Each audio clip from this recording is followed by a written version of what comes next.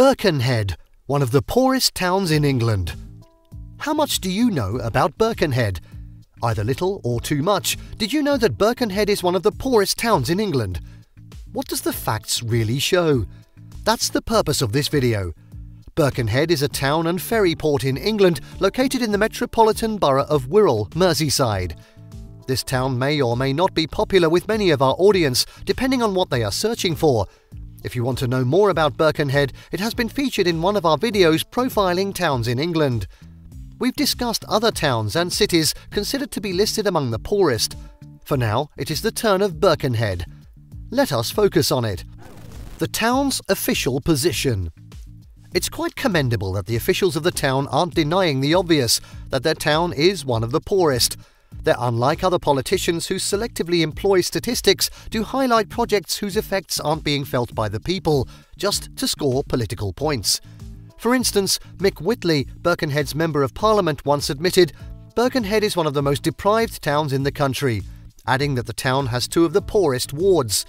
He also said, "Our unemployment levels and our claimant count are above average." Also, Councillor Pat Cleary, one of the three ward councillors for the town and Tranmere, cited a shift in the societal order at Birkenhead, at Wirral Council, that shocked the political elite. He blamed this sordid situation on a combination of factors such as underfunding, bad town planning and wider trends around shopping habits. He also decried the city's lack of a mass transit system as denying the people the opportunity of getting around without a car. Councillor Steve Hayes is another councillor whose words are weighty when it comes to Birkenhead's situation. He was taken to the town at age 2 and he surely knows his onions when he speaks about the town. He described the town as one without a local plan for many years, while citing a few abandoned projects. One of the reasons he gave for the poor state of the town is that the huge investments made for the town have been allowed to go downhill progressively. He also lamented a lack of funding. Birkenhead in the past. Birkenhead used to be the beating industrial heart of Wirral.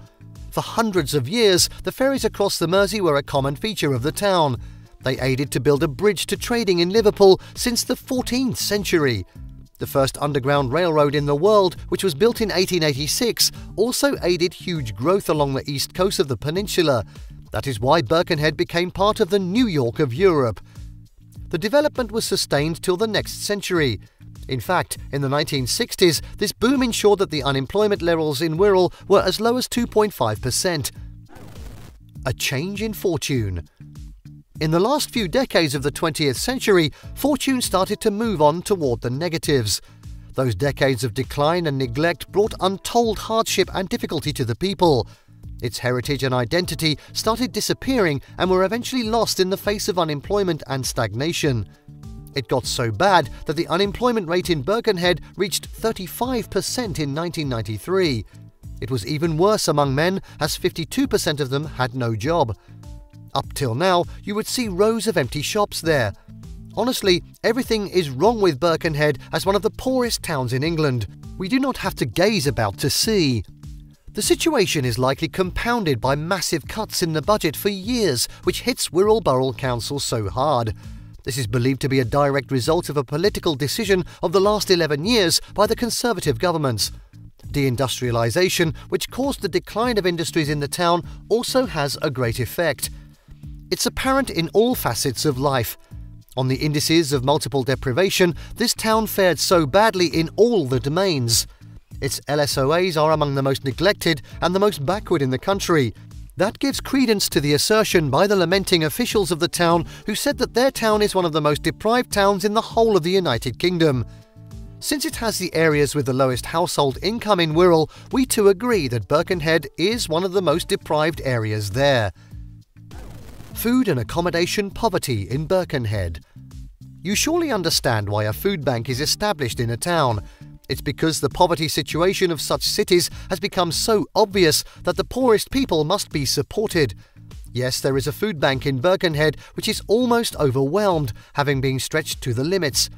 In a recent report by BBC correspondents Suzanne Haley and Romiana Jangahir, the food bank says some of its users had not eaten for days.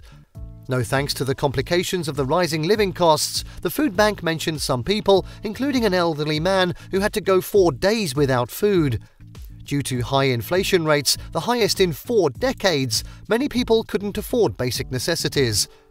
Donna Scully, co-organiser of the bank, said that they've assisted homeless people in the time past. So now their focus is on the people who can't afford to feed.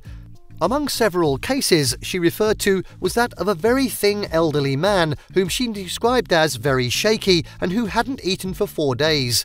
He could not buy food, pay bills or get by. Volunteers at the centre had to feed him and give him a bag of provisions. It wasn't an isolated case. A heart attack survivor who just returned home to an empty home without food when he was discharged from the hospital was seen at the centre. Ms. Scully said this man also couldn't pay his bills and had nothing to eat for a few days. Another regular user of the food bank said he resorted to borrowing from an energy provider to top up. Another thing observed about that lack of food is that many of those assisted by the food bank might not be able to cook such food if they had to cut back on energy. The temporary solution is to supply them with foods that are easy to heat, already cooked, and that can be eaten as it is. However, the future is not looking bright under that circumstance. That can be a more serious food crisis in the next few weeks or months. Fuel poverty. If anyone needs another proof that Birkenhead is one of the poorest towns in England, he should consider fuel poverty in the town. By the way, fuel poverty is generally defined as a situation whereby a household has to spend more than 10% of its total income on energy.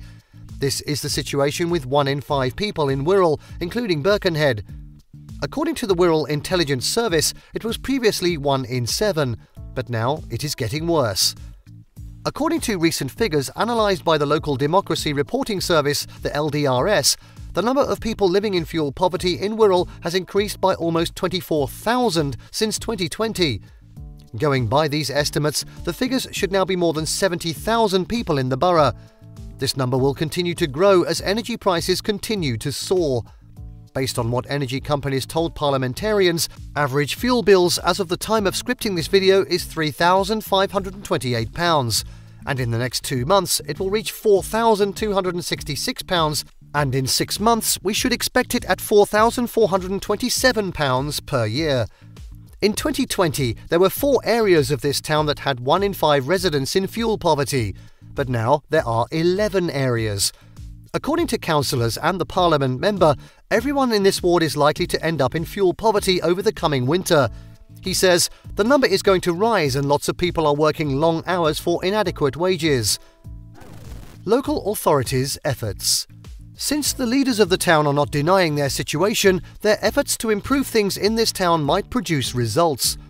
Council is making new plans that they say will change Birkenhead forever. Among these are the Green Industrial Revolution with the Mersey Tidal Project, the Mersey Bay offshore wind farms, and a Northwest low-carbon industrial cluster, among others. Councillor Hayes, mentioned earlier, says, "We have been pushing hard for the green agenda, the interconnectivity. There is some real joined-up thinking here. It is a proper master plan. We are building 8 strategic projects. Any one of them would be considered big in their own right." Please, what do you think about Birkenhead as one of the poorest towns in England? Kindly share your comments below. Thank you for watching this video. Please don't forget to subscribe, comment and turn on the notification bell. This is Learning Canteen.